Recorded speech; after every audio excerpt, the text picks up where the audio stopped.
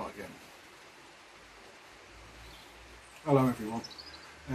I thought I'd give you a little heads up with my diesel heater that I fitted to my Pajero. Initially we installed it, me and my friend Adam, and it worked fine, but the intake hose is basically a bit of tin foil wrapped around some wire, and it collapsed while it was in use, which completely coked up the inside of the heater itself. So initially what I did is I changed the intake hose for a separate exhaust hose, just because it's made out of the same material, stainless steel. There you go.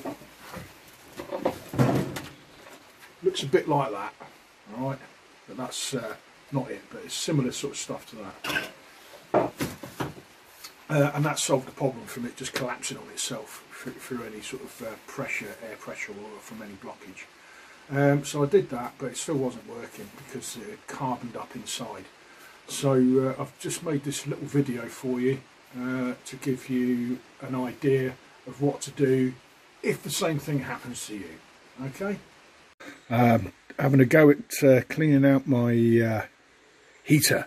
So I'm starting to strip it down, as you can see.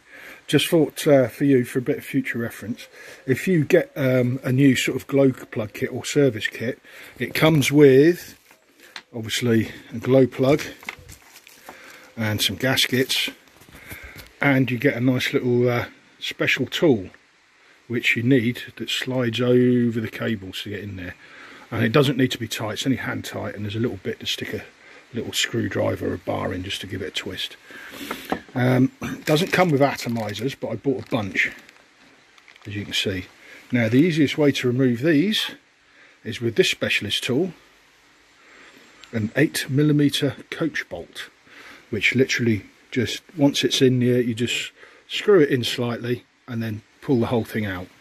And then when you put it back in, you need to make sure that it's in all the way, apparently. But yeah, so an 8mm coach bolt, and wherever the other thing is, the little spanner, plug spanner thing, which comes with it. These aren't very strong, but you don't need to do it up tight. Anyway, I thought I'd just give you a heads up with that before I go any further. I don't know if you can see in there, Adam, but it says black. Watch this. I haven't put anything in here yet. It's absolutely full of carbon. It's got to be what the problem is. So I'll give it a good clean, put it back together, should be okay.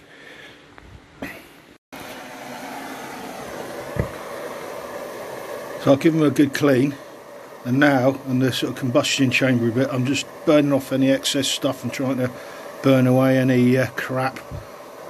I think this is where the main problem is. The combustion chamber, I've just cleaned it out as well.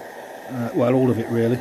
Just burning off all the, see there's still crap in there, so this should hopefully get rid of it.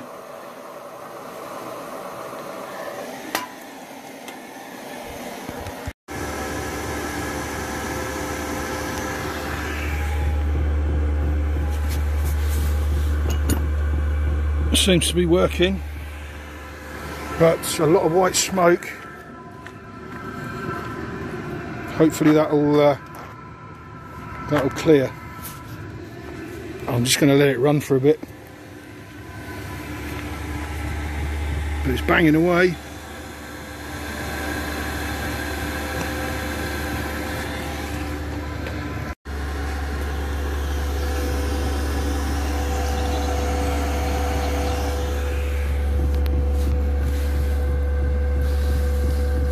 Oh, toasty. Well, there you have it. As you can see, it seems to be working fine now. Only time will tell, but I still have faith in it, and when they work very well. So I hope you found this informative. Cheers.